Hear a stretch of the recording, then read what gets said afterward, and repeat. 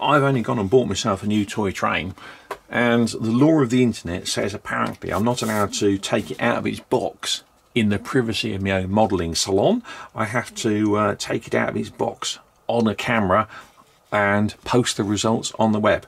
Now, okay, the B4 Tank loco has been out for a very long while from Dapol, and that's because, I know this, because I was able to buy this one very, very cheaply.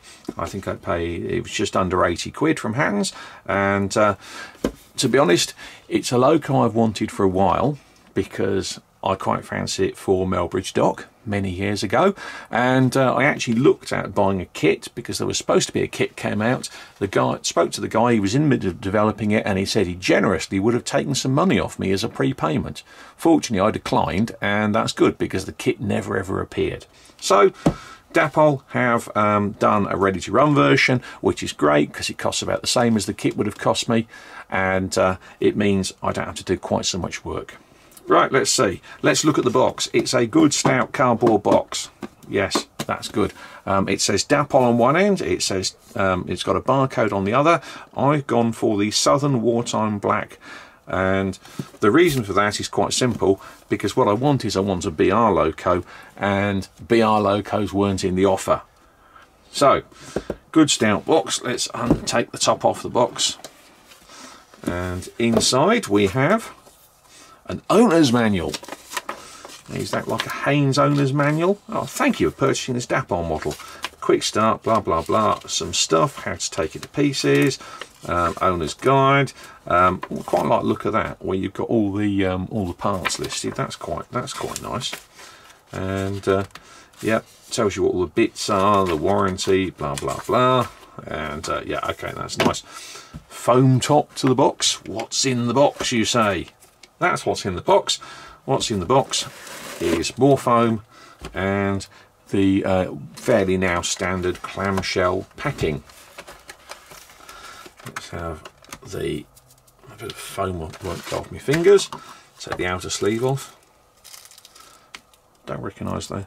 Some funny little straight bar couplings. I actually wonder if they would work with Spratt and Winkles. Anyway, we're not going to be using those. Undo that. There's the bit of polythene, and there we have it. A nice shiny new loco.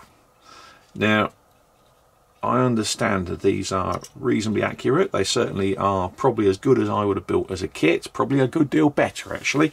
And there we have it in the Southern Railway colours, which will be really, really easy with a bit of T-cut to remove and replace with a BR crest. It's a Southern loco, so there's no smokebox door number plate, which is something else I'll have to add when I do this. And if I'm honest, first impressions are it's very, very smooth paint. Perhaps a touch plasticky, but you know what? I can live with that because I don't think that's going to be an issue. Once it's got a bit of weathering on it, it's going to be great. Buffers are sprung, spring. That's very nice. Lots of cab detail in there, and it's a very nice looking little loco. I'm very pleased. Let's put it on the track. Right, the loco is now on a piece of Pico Code 7500 track. Looks good. The first test is, let's give it a dose of 9-volt battery and see what happens. It moves. And 9-volt battery turned around.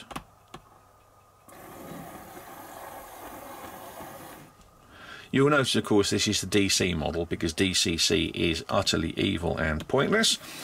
So it runs very nice and smoothly. I have to say, annoyingly smoothly, because I'm flipping sure if I'd built a kit it wouldn't work anything like as well as that. So there we go. My next job really is to find the book and see what I'm going to need to do something with this model. More details of which will be on my blog, which is philsworkbench.co.uk, in the near future.